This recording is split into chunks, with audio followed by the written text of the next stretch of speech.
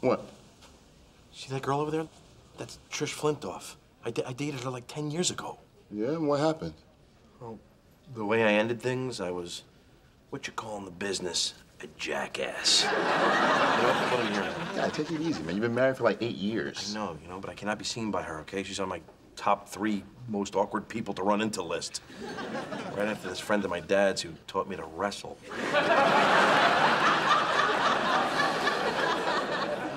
Sorry about that, guys. I just got asked out on a date. Good for you, man. Where is she? Oh, it's that guy over there. Okay, it's not what you think, all right? Because after this whole thing with Denise, it's nice to have someone who's into me again. What's wrong with that? And I can think of 2 things, and they rhyme with schmesticles. Calm down. It's just dinner and a movie. Wait, you said yes? Yeah, he's a nice guy. We have a lot in common, and I gotta eat. What's your end game here? We go out, he makes me feel desirable again, then when he makes his move, I go, oh, sorry, buddy, I'm sweet on lady kind. But I'm very touched. I'm sure you will be. I don't know why I tell you guys anything. Oh, good. There's Carrie. Let's go. Okay. Oh, Carrie, too close to she who hates me. Oh my God, they touched. They're talking. Do something. Create a distraction. What do you want me to do? I don't know. Moonwalk.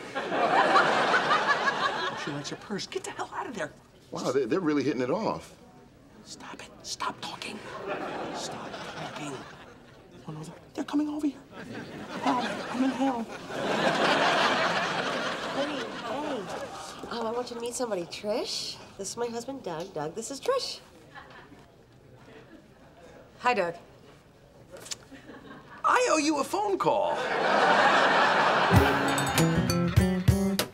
I'm just saying, do you have to have lunch with her? No, you went out with her 10 years ago, and we hit it off, and she works for Saks, and she's gonna take me to the Friends and Family sale next week. I am begging you to let this go. Doug, could you just explain to me what happened that was so terrible that I can't even have a meal with her? I'll tell you, but I just want you to remember I'm still the same old Doug who can make you laugh with only his belly button. Would you just tell me what happened? Well, we went out a couple times, and I realized it wasn't going anywhere long term. So I may have bought concert tickets for a tour that was 6 months in the future to make her think I was serious so that she would sleep with me. That's really jerky. There's more. After we finally hooked up, I may have climbed out of her bedroom window with $20 that I may have taken off her dresser for cab fare.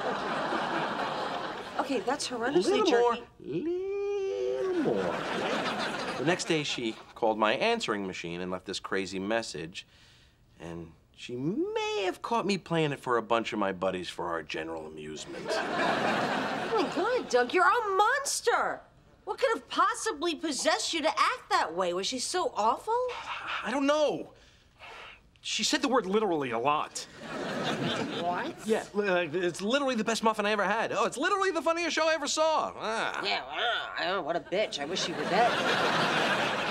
I'm not proud of what I did, okay? I feel terrible. That's why I'm asking you to drop this. No, I can't drop this, okay? On behalf of all women, I think I owe it to her to have lunch. And we're having lobster that you're paying for. Fine, but whatever bad stuff she says about me, just remember this.